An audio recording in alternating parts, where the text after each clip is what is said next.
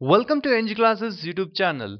In this video, we'll study what are filters in digital signal processing and their classification in brief.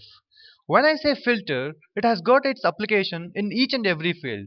So for example, if I take up a water filter, which removes or which filters out impurities present in the water and thereby making it pure. And in electronics, I may take up an example of a rectifier. Rectification is the process of converting AC input signal to a DC output signal, and the output DC signal may still have some AC ripples present in that. And to remove those AC ripples, I may have to use a filter. Likewise, in DSP, a filter is a device or a process which removes some unwanted components or features of a signal by partially or completely suppressing the frequency band. To understand this, let me take few examples. So the first diagram is a low pass filter. As the name itself suggests, low pass filter. That means which allows the low frequencies to pass through and thereby suppressing or thereby filtering out the high frequencies.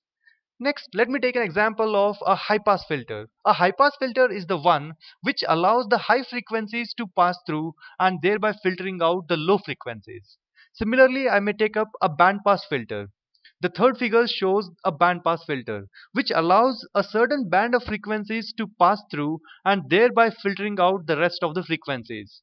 Next, I may take up an example of a band stop filter, which suppresses or which filters out certain band of frequencies and thereby allowing the rest of the frequencies to pass through. So this is what a filter in DSP is. Next, let me take up the classification of filters. Under this, there are many ways of classifying filters, and these ways overlap in many different ways.